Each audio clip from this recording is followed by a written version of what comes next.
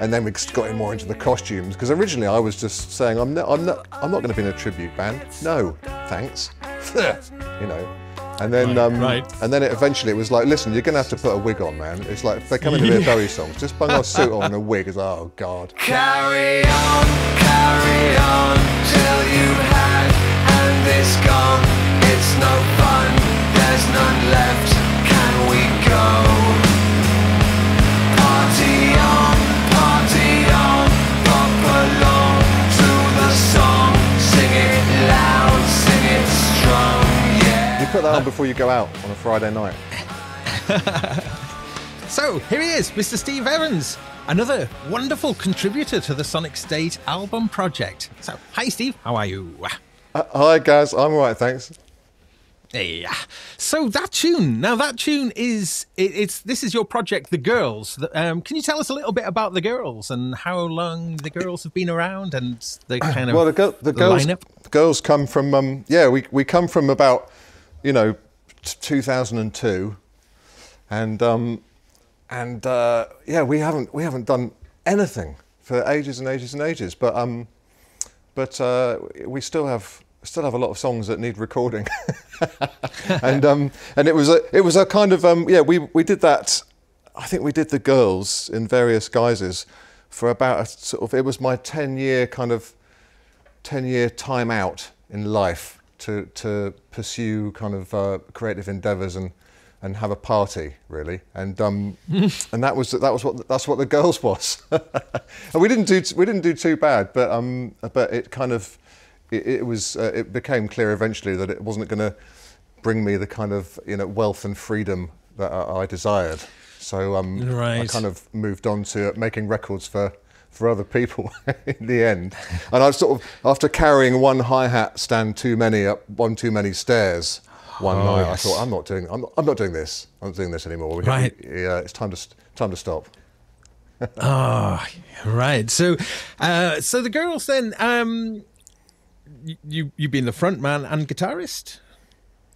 Yeah. We were generally a three-piece, and sometimes my brother Nick would come and play a bit of extra guitar for us if the need arose. But it was a power trio really. But we also kind of used to love we'd go into the studio and do much more ambitious things, and then we'd kind of be trying to find out ways of playing with backing tracks and things so we could have these full productions and stuff. Live, it used to work really well. It was really, really quite good fun. I was watching our farewell gig the other day, and there's a great bit at the end when the four of us are stood on stage in animal outfits, having sort of performed a song largely through the kind of ear hole of a dog head, and I'm holding this pyrotechnic device, and some coloured confetti kind of comes down in front of a bewildered audience, and we say goodbye, and it's just such a great moment. Oh, wow! Yeah, but it wasn't. We still have a load of stuff, and actually, it's going to be probably in 2 or 3 years' time. It's probably going to be the 20th anniversary of that album,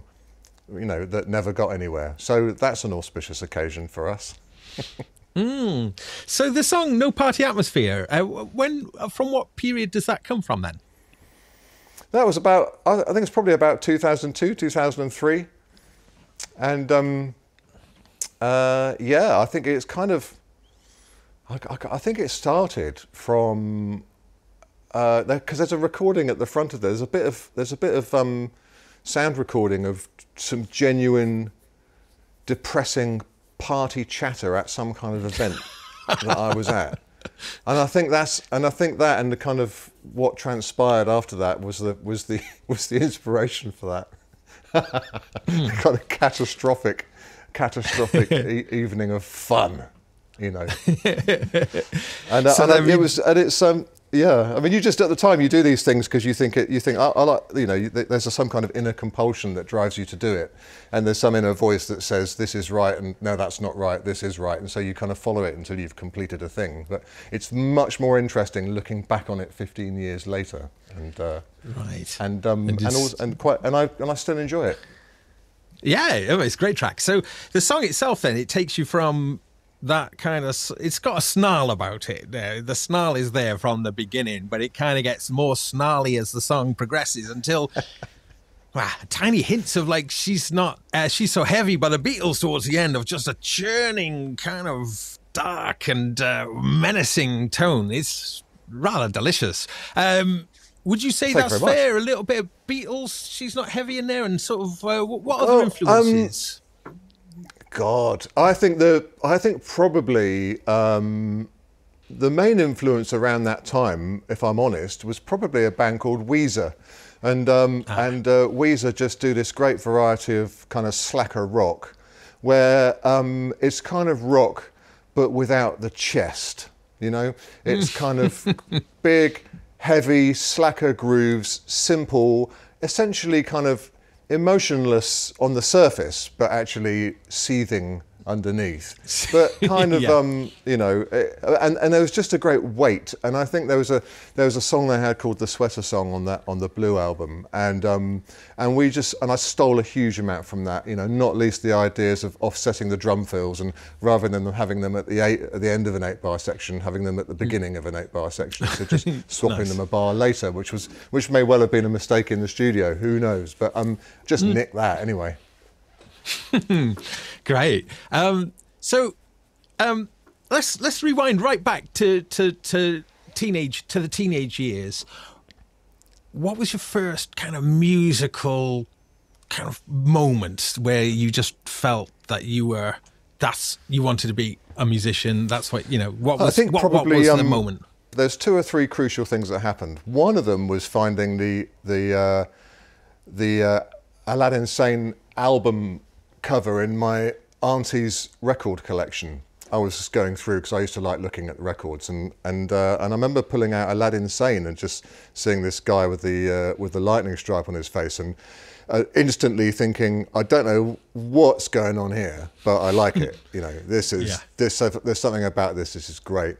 And that was the extent of that, really. For a long time, I just remember that image. I think it was Talking Heads Once in a Lifetime when I was about 10 was the thing that actually kind of set my brain alight and made me want to go and start collecting tape recorders together and putting one sound on top of another sound. I think that was probably the one.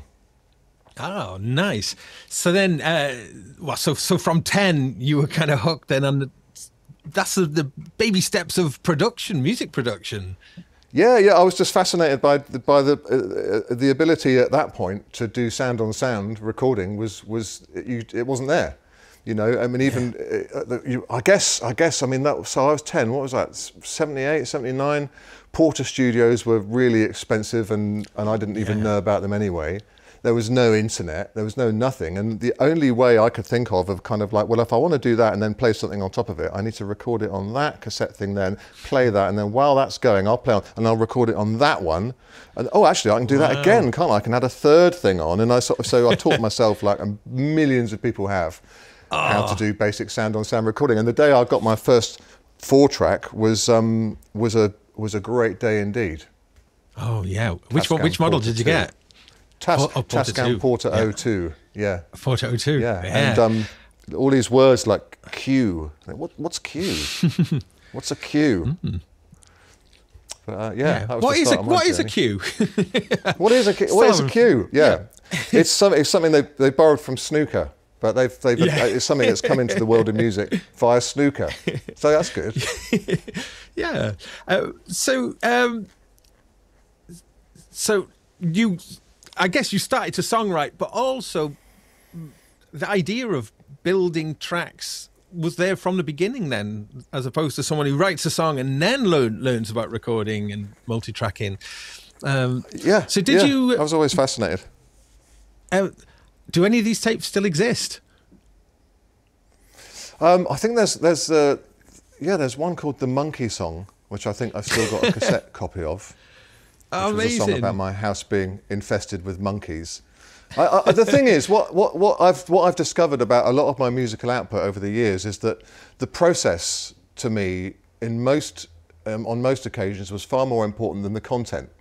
So I didn't really care what the lyrics were or what the music was. It was more for me an exercise in assembling it. a lot of the time. Sometimes I did care very much, but a lot of the time I was just fascinated. I didn't care what the end result was. I didn't care who was singing, what it sounded like, whether it was crap, whether it was good, whether it was cool. No comprehension of that. It was like, is that working? Can that go with that? Does that, the process was always important to me, and just the kind of, my auntie used to have an electronic organ, and I used to play kind of Don't Cry For Me Argentina on it, and then there was a great moment when I'd pause and then bring the drums in with the beatbox, and that was key for me. It's like the drums come in here, and that's a moment, Those were interesting things. I used to love tape recorders as well, just the fact you could make a sound and then listen to it back. I found it all fascinating for some reason. Yeah, great. So once you got into the 1980s, and then sequencer technology and computer technology starting to emerge, was that something that you were interested in at all? Yeah, absolutely. So I think the first sequencer I actually bought was a Roland Microcomposer, the MC500, which had kind of, it looked like a little beige mini computer with telephone style kind of buttons on it, and a little kind of jog dial, and a very basic LCD display, with MIDI in and MIDI out, and you played something on a keyboard into it, and then you could play it back, and you could actually edit it, and it was great because it was like having more me's. Like, great, you can do that, and you can do that. So, yeah, and that was it. But I'd spend my time doing arrangements of, there's the song Tigger sings in Winnie the Pooh, The Wonderful Thing About Tiggers, for example. I would spend my time kind of doing arrangements of songs like that, just because it was just an excuse to kind of figure out how everything worked. Yeah, great. So seeing these transitions then, these technological transitions, but also being a creative artist, and what have been kind of key things that when they've come out, for instance, that you've kind of latched onto and have given you, maybe have boosted your creativity? I don't know really. I mean, guitar pedals was a big thing for me.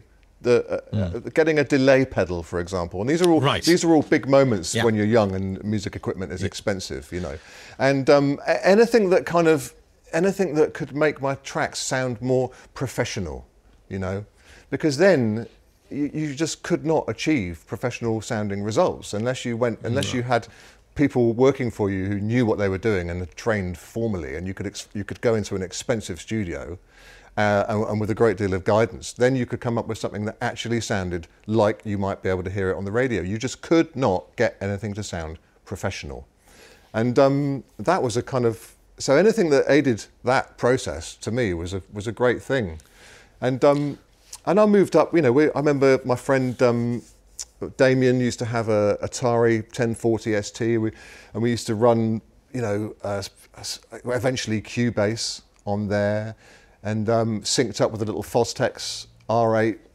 reel-to-reel. And my first studio had a 16-track half-inch tape, and I had a little desk in there. But there was so much I didn't know about how to make mixes sound good and how to make recordings sound good. It was just kind of hearsay and little tidbits of things, and egg boxes are the key to acoustic perfection. At one point, it was a key bit of information. So there was a lot of egg boxes purchased, and then kind of I didn't, a bit of frustration. It didn't really seem to make a huge amount of difference after all that effort.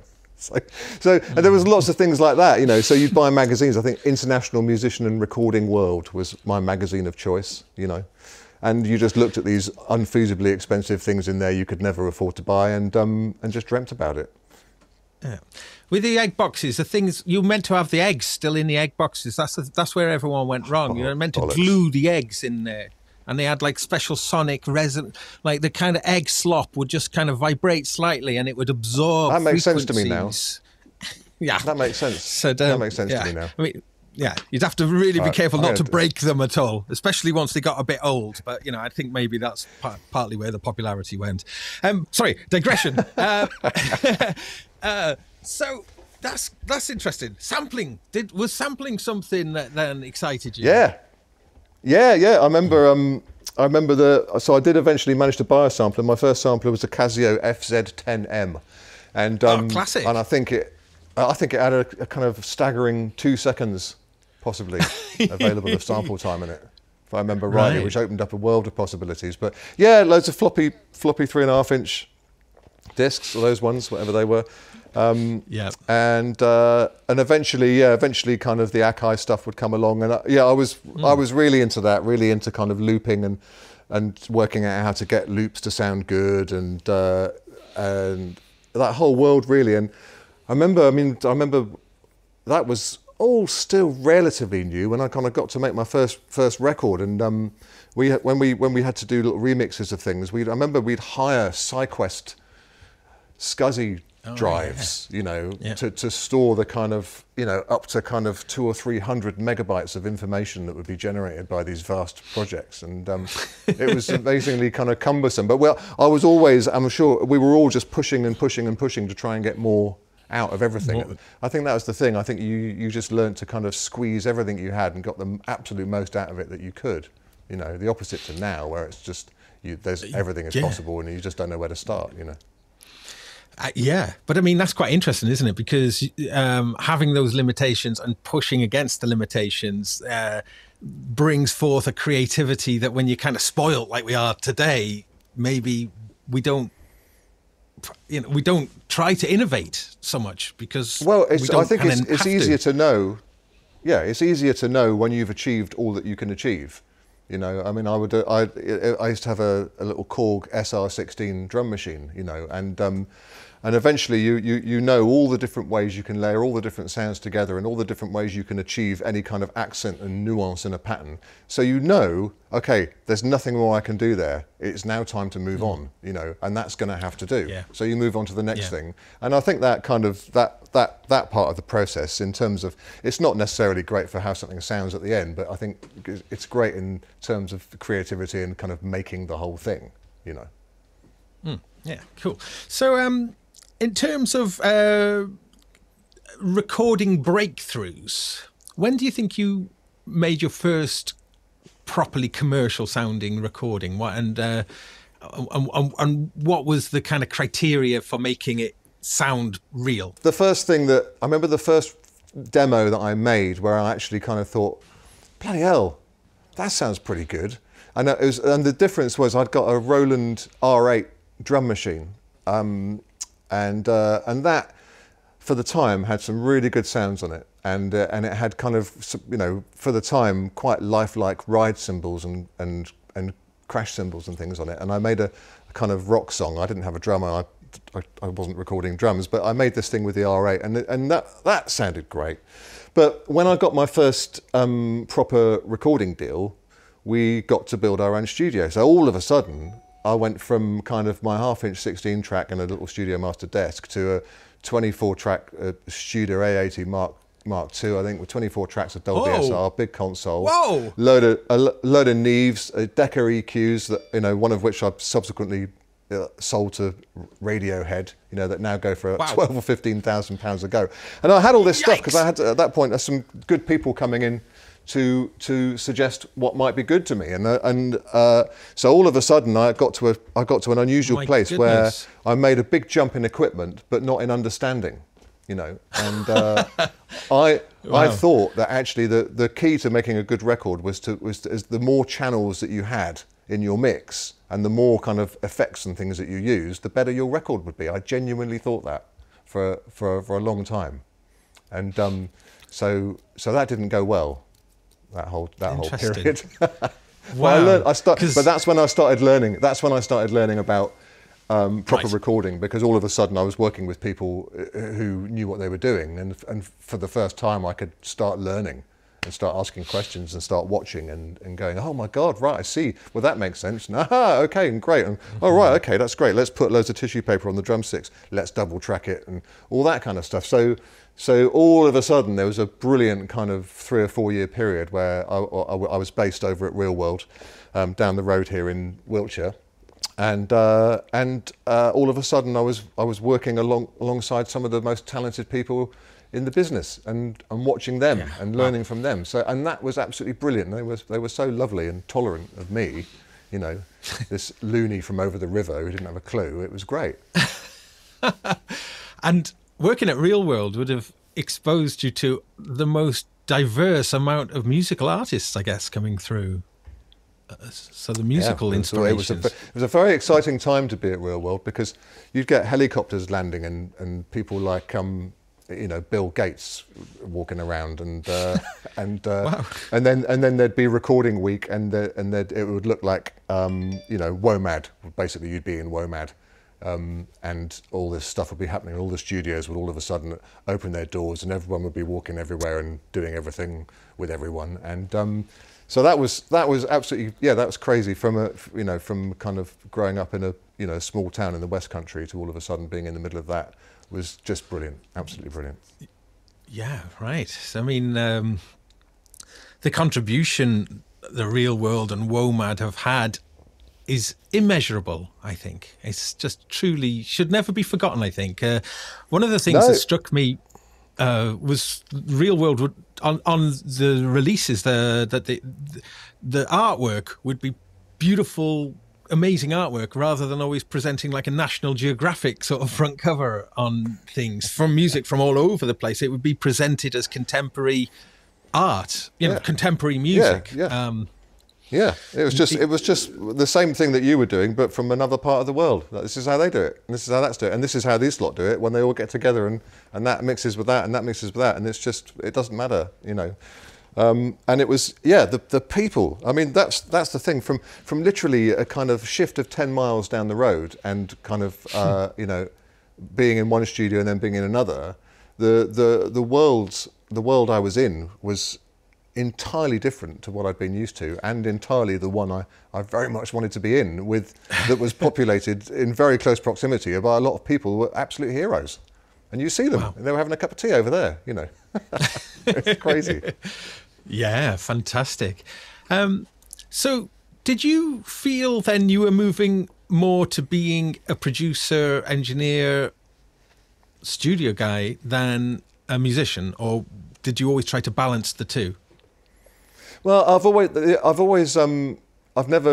always been more of a studio guy and more of a mixer and producer guy, and I've learned how to play to a certain standard just simply in order to get stuff done, because I just needed to get stuff done. So if I need to get a bass part down, I just wanted to be able to pick up the bass and play it, And half the time it's just quicker than to try and to do it yourself than to try and explain to somebody else.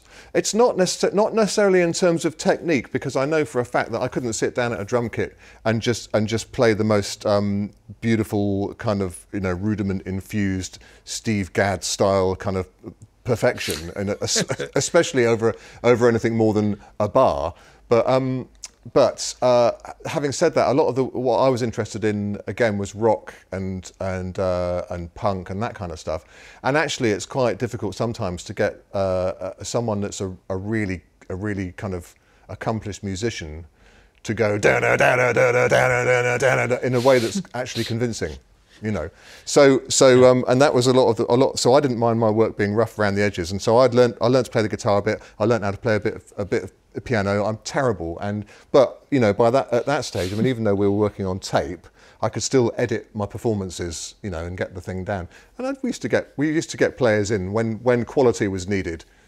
Rent it, always get them in. Get a player in. Wow. And it's always just an education, and awe-inspiring. A real player is quite something. So, in terms of your songwriting, then, and are you influenced by other people's songs with the people that you work with? Does that then feed into your own influences? I always found it much better working with other people. So, quite often someone would play me something, and I would just think, okay, stop. That's great. Let's try this, or have you thought about this? And maybe we should change that lyric to that, and then have an idea for a whole new section. So I always prefer working with other people. I think that's always better as a rule. Every now and again you come up with something. Yeah, I'm quite similar, I think. So moving into current times, and I mean, obviously, pandemic aside, recently you've been involved in a David Bowie tribute act, and one of the premium David Bowie I can't believe what I've seen. So the Bowie Collective, this is an enormously ambitious project, and this was your baby, I guess. Is that right? Well, it started off. It's a funny thing with the Bowie Collective because it started with a phone call with me and Jerry, our guitar player. You know, just after David's death, and we were chatting on the phone about it, and we thought, I think what would be great was, why don't we just use this as an excuse to have a get together, and why don't we get together in the Crown down at Bath Ford and get a few Herberts along, and we'll just play some Bowie songs. That'd be a laugh, you know. It'd be a nice way to mark the occasion, and so we thought we'd do that. And then someone said, "Oh, okay, that's great." One of our kind of friends or families had a bit of bad luck, so we thought, oh, I know what we could do is we could use this as a little fundraising exercise. We could put a $5 on the door or whatever, and then help out these guys, you know. And so we did that, and then all of a sudden it became clear that the pub was going to be too small.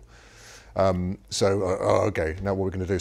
So then we sort of made a jump, and this is kind of key to the pattern of the Bowie Collective. We then decided to rent Comedia, you know, rather than get a bigger pub. We thought, well, let's rent Comedia then, you know, and then immediately kind of put pressure on ourselves. So it just grew, and then we got more into the costumes, because originally I was just saying, I'm not going to be in a tribute band. No, thanks, you know. And then and then eventually it was like, listen, you're going to have to put a wig on, man. It's like if they come into their Bowie songs, just bung a suit on and a wig. It's like, oh God, you know. So I did that, and it was quite good fun, you know. But David Bowie, age 50, was something I thought, okay, well, maybe I can do that. And anyway, it grew out of all proportion quite quickly. Wow, yeah. Wow. So, I mean, was it a surprise that you could inhabit that sphere as convincingly? Did you used to do impressions of him when you were young? Or, I mean, it's just remarkable. No, I didn't. No, I didn't. And what would happen?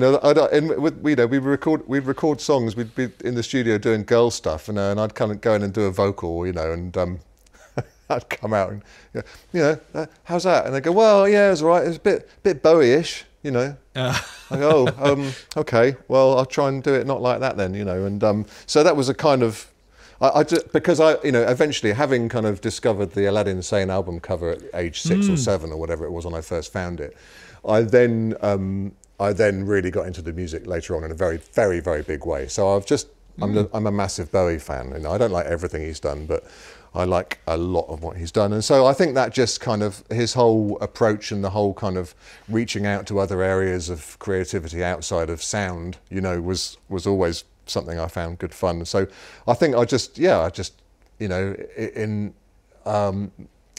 absorbed a lot of Bowie-ness, you know, and he came to kind of embody what I thought a good pop star should be. I also really liked Prince, but I think it was more natural that I should be more of a Bowie than more of a Prince, because I've never been able to do the splits, for example. And there's something about Prince that I don't think I could pull off. You know, I can just about pull off a certain bit of Bowie-ness under the right light with a good crew backing me up. But that's how that happened, really. How is that going to affect you doing any sort of future gigs? You've kind of raised the game a little bit for everything that you do going forward now, though, haven't you? Oh no, I've always done that. I've bitten off more than I can chew. But you know, that's just. I think sometimes you've just got to kind of go for it a bit, really, and. Because otherwise, if you're not gonna get there, it's better to find out sooner rather than later, I think, and then you can go after something else. Yeah. So just returning finally to the song. So based on some of the things we were talking about earlier, I think that that no party atmosphere is a kind of a good example where. There's a core idea that we've had, or that I've had, and a little story that I wanted to tell somehow, and it's a description of kind of some things, and then also in a way there's not much in the way of songwriting there in one way, because it's kind of just a riff on an idea, and it's really just a kind of a poem, you know, set to a repeating chord pattern, but.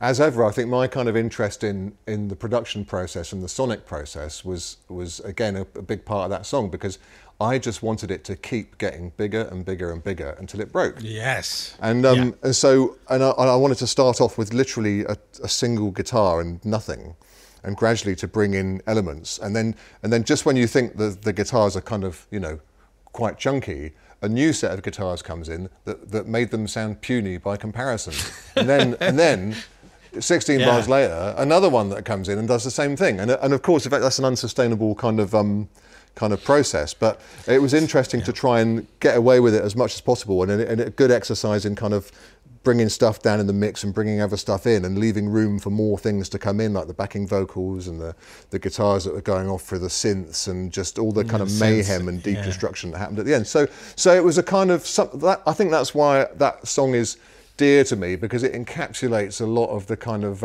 ideas and things and head scratching problem solving that goes on in just creating a little kind of encapsulated kind of concept. And to me, it's just like a little film. It just hasn't got any pictures on it, that's all. Ah, bingo! That was the one. That was the one. That was the question. That was the answer to the question I couldn't find. That was absolutely perfect. Thank you. You're welcome. Yeah. It's nice to talk about it. It's nice to chat about it, I've got to say. Yeah, well, it's amazing, and it's an earworm as well. So I'm going to have to spend the rest of the day trying to sort of get the toilet brush on the kind of. It's an interesting one, because it's, I mean, on the record, you know, it sounds very different to everything else that's on there, and it kind of, in a way, it sounds a bit quieter and hasn't got as much bass on it and all the rest of it. But it's from a different time, and it does a different sort of job in a way. But it's, as a world you know, unto itself, it's fine. I think, you know, you just have to kind of get into it. Yeah, definitely. I mean, we're trying to figure out with the compilation. What's the best way to do it? Because the tracks are just never gonna. You can't really sequence them particularly in any way that'll make it like a smooth playlist. So we're wondering about whether people should whether they should all be however the artist wants it to be, and not sort of do any mastering on it. They let anyone just go, that's how it is, that's how it is, that's how it is. Rather than try and bring them up and kind of make them sound somehow compatible with each other. It's a very bizarre process. Well, I think it's just an eclectic collection, isn't it, of people that have a common thread, you know, and so that in itself is interesting. But I thought people were just going to dip in, I guess. But having said that, I wouldn't be at all offended if you put it last, because it's got a great outro. Actually, and no one wants to sit through that. You know what I mean? So I put it last on our record when we did it, so it's fine. Okay, interesting. Okay, that's not bad. It does work in that respect. Well, it saves anyone else being offended by being put last on the record. So did you manage to have a listen to some of the other tracks? Yeah, I did. It's just a wild variety of stuff on there, and I think Gaz, yours was another one that had more of a song. There was not a lot in the way of songs on there. No, lots of pieces. Mark Tinley's one is a odd song. I like it. It's really strange. Yeah, and that's it. That's good. He's just and Mark Doty as well. His song is. I was wondering about making little islands, you know, and sort of like I think our songs could be on a little island together, you know, and then separate, you know, group things together as little things. That's not a bad idea, actually. So little chunks, movements, little chunks, if you will. Yeah, like almost like a collection of EPs, you know, of because but I don't know that people are going to necessarily put it on and play it all the way through. Although it would be nice if they do. So if they do that, how to curate that journey that it sort of it kind of works. But I quite like a little dirty, snotty, the kids on the back seat of the bus at the end of the album, and you know, we can all go for a crafty little fag at the back of the bus. Yeah. And then sort of vibe. Yeah. I'm up for that. So there could be, I could see that shape working, you know, and it's only for those who want to dare kind of plunder the depths, you know, and you know who's hard enough to make it to the back of the bus. Yes. Yeah. Yeah. If you've made it this far, we might as well go to this. Might as well go to a crap party. Yeah. And I tell you what, because of me, the badasses, I could lower everyone else's tracks by 10 dB before ours as well. There you go. So then it's just sort of,